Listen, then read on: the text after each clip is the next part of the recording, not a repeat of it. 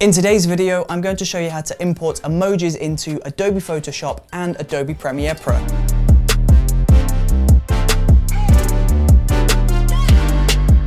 So to begin with, we're going to create a brand new canvas within Adobe Photoshop. So we'll make sure this is 1920 by 1080, and we can rename this to Emoji just for extra clarity. Now, once you've done that, press Create. We'll uncheck the background, and then we want to go ahead and create a brand new text layer.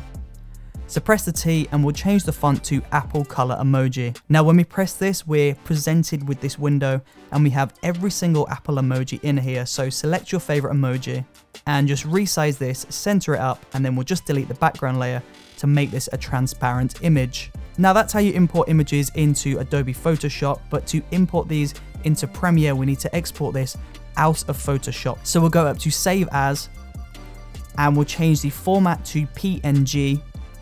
Save that, and then inside of Adobe Premiere Pro, we can just drag this PNG file on top of any of our footage, and there you go. That is how you import emojis into Adobe Premiere Pro. If you enjoyed watching this video, then please do let me know in the comment section below, and don't forget to subscribe by pressing that circle icon up there. And also, don't forget to check out the previous video by clicking this rectangle icon just down here.